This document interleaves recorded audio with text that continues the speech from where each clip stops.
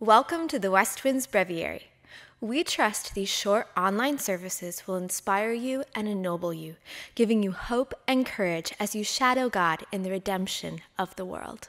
Grace and peace, everybody. Thanks for being with us today on the West Winds Breviary. Judgment satisfies so long as you are the judge. You are not the judge.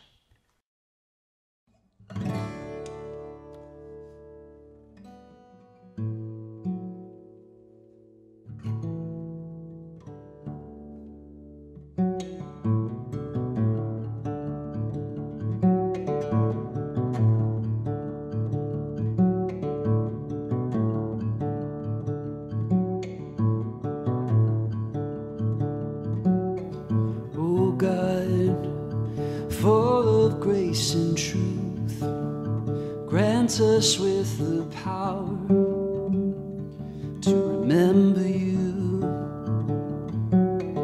Oh God, even unto death, grant us with the power to remember you.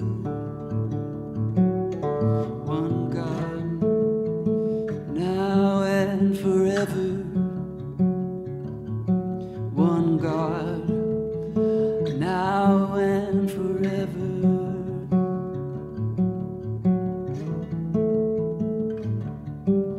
Forever.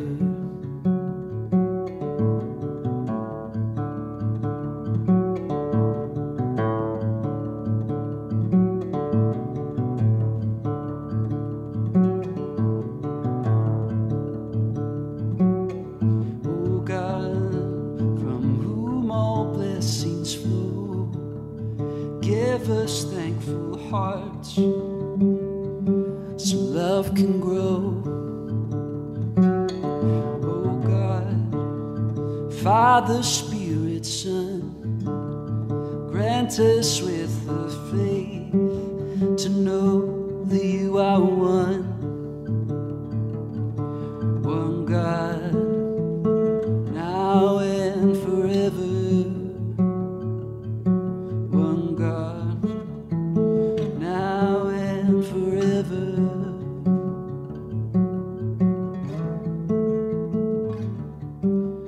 Forever.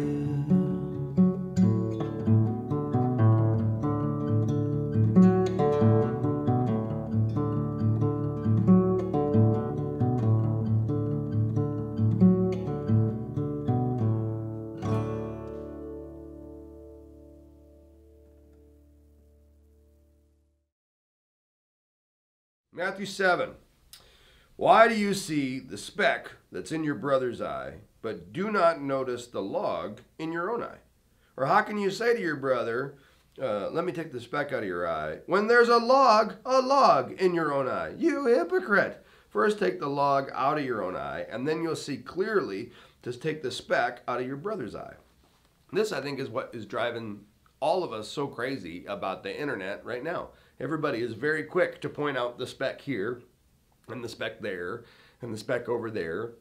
And people are walking around like they got a whole entire tree, like there's a California redwood, a giant stick of bamboo sticking out their face. It drives us crazy about our politicians. It drives us crazy about our ministers. It drives us crazy about our friends. It certainly drives us crazy about anyone with an opinion on anything who loudly and vociferously proclaims, "You're wrong, you should stop, how could you, why?" And you just think, for a culture that wants to defund the police, we're pretty excited about laying the full measure of the social and moral law against everybody else. I mean, we are so quick to judge, to tell them, stop it, you're doing it wrong, to tell them, knock it off, you're infringing upon me. You need to learn, you need to know. And I think at the root of it is a desire not only to expose what other people are doing that's not right, but also to straighten them out so that they get in line.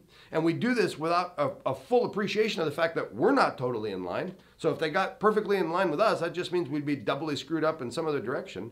And more than anything, there's a desire to humiliate, to shame, and to embarrass. We're judging. And we need to in our own spirits knock it off, because it doesn't do us any good. See, when you focus on the sin of someone else, You're blind to your own sin. And as long as I focus on your sin, well, then I don't have to deal with mine.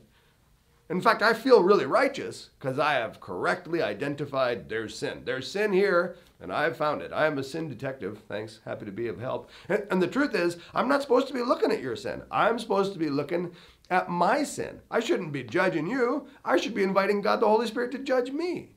And so instead of taking the posture of judge, why don't we do what the scripture repeatedly suggests? Why don't we do what God himself does and advocate? See, an advocate is the other person in the courtroom besides the judge, a defender.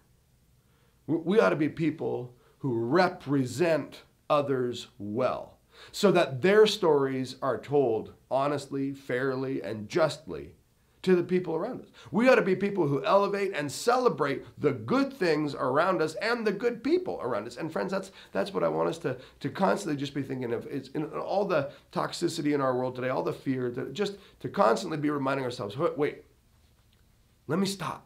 Let me stop and see if I can reframe all that's happening and speak into it with a voice of positivity. Let's stop. And instead of decrying this guy or that guy, is there someone I can encourage? Let's stop. And instead of piling on more and more and more garbage, let's ask God, the Holy Spirit, to lead us and guide us to be people of blessing, to be people of encouragement, to be people of radical generosity and self-sacrificial love. Let's ask God to make us Christians.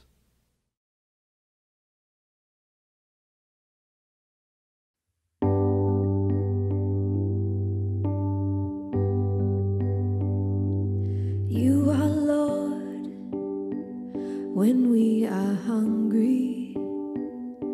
You are Lord when you meet needs. You are Lord when we are wanting. You're the bread on which we feast. You are Lord in the suffering. You are Lord in the pain. You are Lord of life and breath, who prompts our hearts to shout your name. You are Lord when we hit bottom. You're the Lord of deepest depths. You are Lord of victory songs and stories beating in our chest. Anytime, anywhere, any place, you are there, counting tears, holding hands, cradling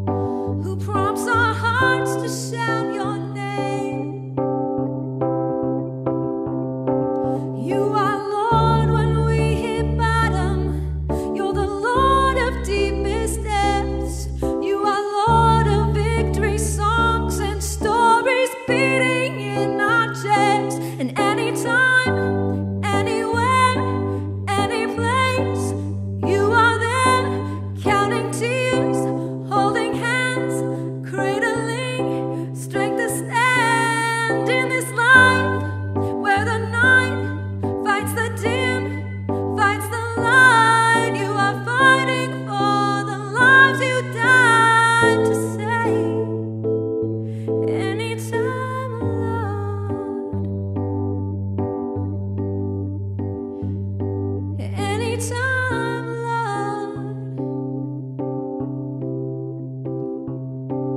Anytime, Lord. Anytime, Lord.